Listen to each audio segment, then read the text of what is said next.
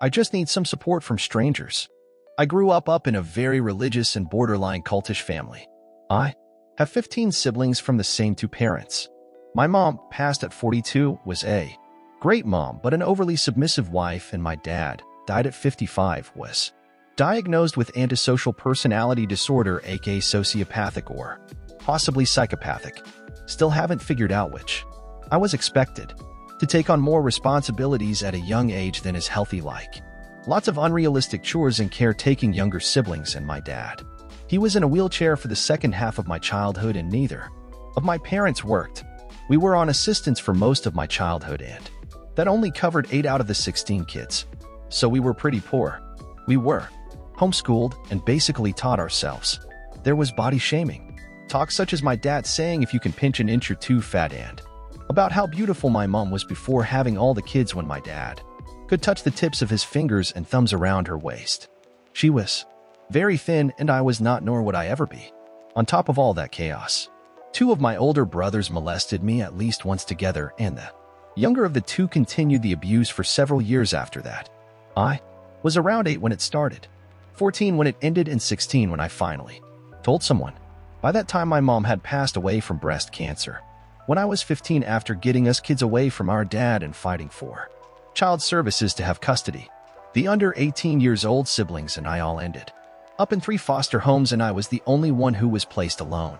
I was in 5 different homes from ages 15 to 19 before I forced my social worker to get me into the independent living program to live on my own, because I would have killed myself. My older and middle-aged siblings, the ones old enough to have an opinion, and their new families, pretty much sided with the abusers and limited my access to my younger siblings, the ones I felt like a mother to. After telling the family about the abuse, the foster mother told me I couldn't come over for 2 weeks while she sorted things out. I told her to tell the abuser I was sorry because I felt guilty for outing him, and she said she would. No asking if I was okay, or telling me I didn't owe him an apology. My foster mom reported it, so child services stepped in and made the younger one of the abusers move out. The older one wasn't reported because of repressed memories at the time. When I told the mom about the older abuse later, she told me to stop making things up.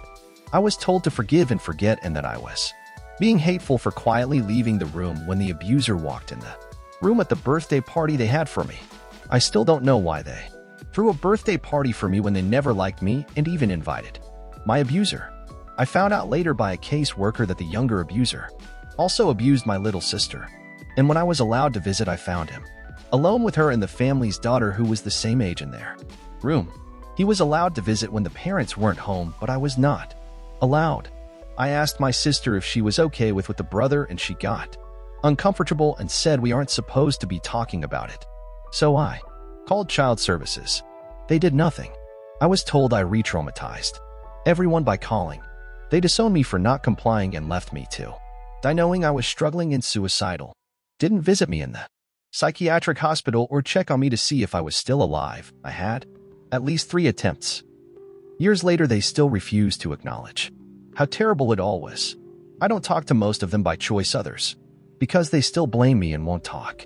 Now at 26, I am married to a wonderful man who knows all of this and is extremely supportive, and I am so grateful for his love.